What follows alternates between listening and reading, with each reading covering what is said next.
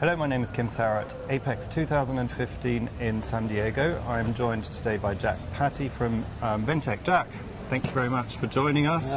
First day of the show. We're in sunny San Diego. Welcome. Thank you. Let's talk a little bit about the American market and things that are going on here at the moment and how that is affecting business in general, and then we'll talk about Ventec and what you've got to offer that. So what's going on in the market here? Well, it's actually quite exciting for us. We've got a lot of expansion going to meet the current needs of the market in terms of our products. The mil-aero business sector is really exploding for us. And we're the only laminator in the world that has AS9100C, so that's really put us in front of a lot of very important mil-aero PCB companies and OEMs, actually.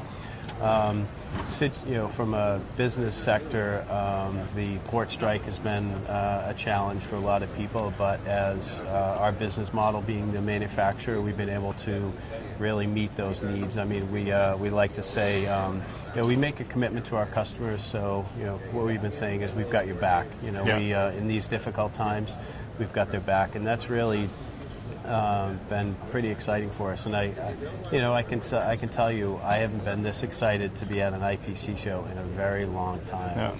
There's so much blood coursing through our business right now, so that's pretty exciting. Because that's a key strength, really, to be a manufacturer rather than a distributor. So from a customer's point of view, what sort of benefits do you bring, particularly in a situation like we're in? You mentioned the port strikes. Right. There are a lot of customers that are suffering through that. Yeah, for us it's huge. I mean, I was a distributor for 21 years, so I know both sides of the model.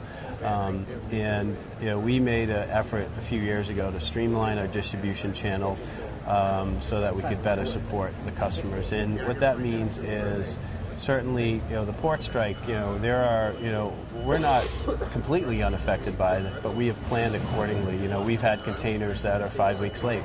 But however, we've increased our inventories. We have the press in California.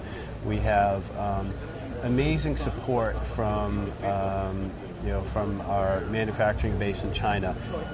They are completely committed to the North American marketplace. So if I need something for a customer, I can call the CEO, who's going to be here at this show, to show his support and say, hey, Tony, I need this. And he'll say, no problem, Jack. We are going to support your customers. So for us, that's been extremely exciting and really important. And I can tell you, we've captured a lot of business in the last month from, I don't know how to put it, but failure from our competitors to support their customers. And they see our business model, and as a distributor, it's hard. No one has unlimited resources, but generally, as a distributor, you're smaller and you don't have the type of resources that you have from a manufacturer.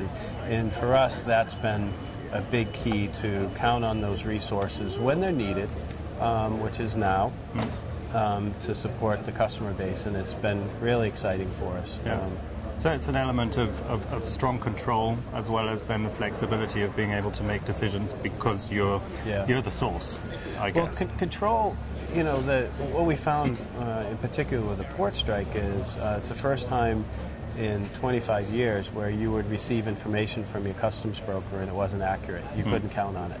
So, control is one thing, but what we did was we put a plan in place to manage that. To go to different ports, to increase our inventory, to make sure we had it. So, so we were pretty aggressive in our action plan. We saw this early. This has been going on for 9 months, so we saw this quite early. So, and I think we've got a payoff from that, from people who have said, we understand you are different than your competition. Yeah. Now let's talk a little bit about, I'll be talking to Martin Cotton later about the OEM focus that you have as well, but let's quickly touch on that. Right. What are the benefits? What's your strategy now? It's huge. Ventec has made a commitment to the OEM marketing. Bringing Martin on board has been huge. He's really well connected, and we're concentrating on really 3 things in our OEM marketing. The mil-aero, certainly, with the polyimide. the signal integrity, which is a big focus, and all of in our metal back laminate, in particular for the lighting OEMs. Those are 3 areas of extreme rapid growth for us. So Martin's been in charge to build the OEM program. He's been with us about a year. We just hired Peter Coolin, who is really, it's a very important hire for us. We have another person that we are planning to hire. It's a little bit, we can't mention who yet, but that's going to be another terrific hire for us. And I'm looking at someone for an IMS product specialist, because that's something that the OEM situation with that is a little bit different, because it's the first time where our customers, the PCB factories, are really pushing us, encouraging them to change materials with the OEM. So there's a unique partnership that I haven't seen with the OEM situation before, and so you could actually get an OEM approval within 2 or 3 months versus 6 months, 9 months, 12 months. So that's been pretty exciting for us. So lots of investment, and also an app that's just come out. Yeah. We're pretty excited about that. I have to give kudos to my colleagues in the UK who've really helped drive that. But I think that's kind of fun, and it's also very useful because we can be in front of a customer and talk about it. I mean, I like telling our story because I think our story is very unique, but doing things like the apps and things like that, I think are pretty fun. And ultimately useful for your customers. It is. As well, it's huge. Yeah. And in our the story, we were talking about the expansion that we have. We're hiring, we're growing. We just hired 2 new salespeople, one for Chicago, one for California.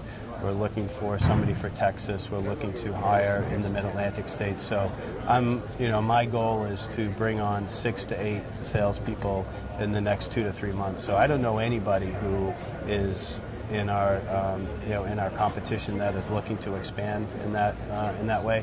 Plus, we've doubled the size of our California facility with our quick turn manufacturing operation, and we've doubled the size of our Chicago facility. So we're really adjusting to the market, and like I said, I haven't felt this good about our business opportunities in a really long time. Well, that sounds very positive, very promising. Lots of exciting news coming out of Ventec.